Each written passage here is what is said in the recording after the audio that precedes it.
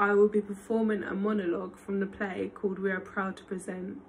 I will be playing Actor 6. No. The whole point of this whole thing is that these people aren't so different from us, right? Right.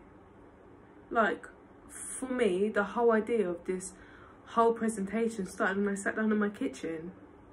I opened up a magazine and I saw my grandmother's face in the middle of the page. So I read the story around her face, and it was about people I'd never heard of before, in a place I'd never cared about. A whole entire tribe of people nearly destroyed. And those people look like my family.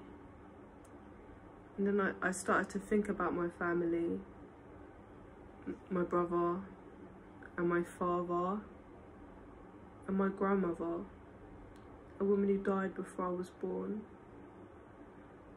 You know, I've wondered about her my whole life and what she would have sounded like, and here she was. She was talking to me through these pictures of these Herero women. That was my way in.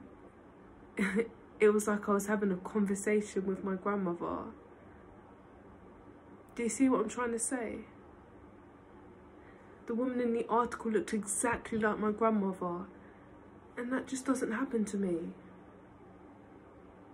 I don't have a tribe that I belong to. I don't even know where my ancestors are from.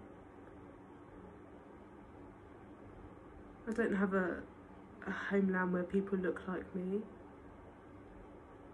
When I think about it, I'm just black. I'm black, British.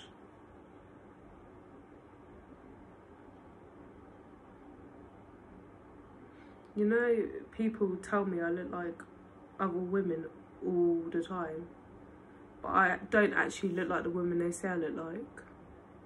Because, well, to some people, all black people look the same.